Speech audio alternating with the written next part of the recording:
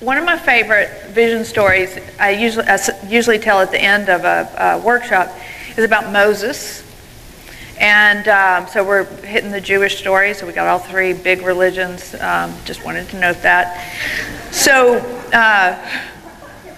Moses was tasked with rescuing his people from the Egyptians.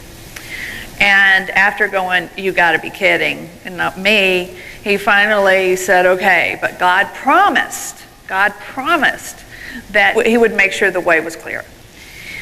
So with God's promise, with faith, they set out to escape.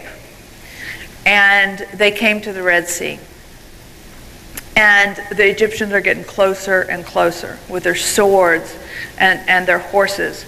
And here the people on foot are just helpless. And Moses keeps, talking to God, going, "You promised, you need to do something about the sea here. We don't have boats. Maybe we could have some boats here."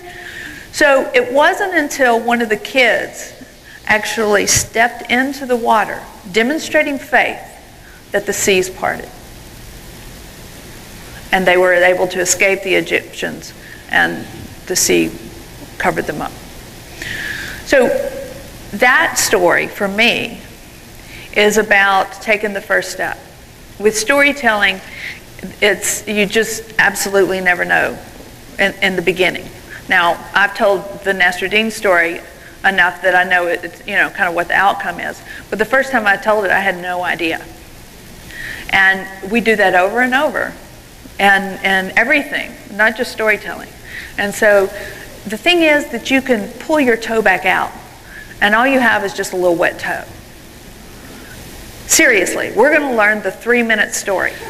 Some of you actually need to learn that people really want your story, because you think, "Oh, I don't have any good stories." Yes, you do. If you're alive and breathing, and older than 2 years old. Actually, at 2 years old, you probably thought you had more stories than you do now. Trust me, you have lots of stories. But the 3-minute story is what we use to counteract the issue that we have, we're going to have some misses along with the hits. Because when you tell a 3-minute story and it's not working, it'll be over soon. And you'll be good to go,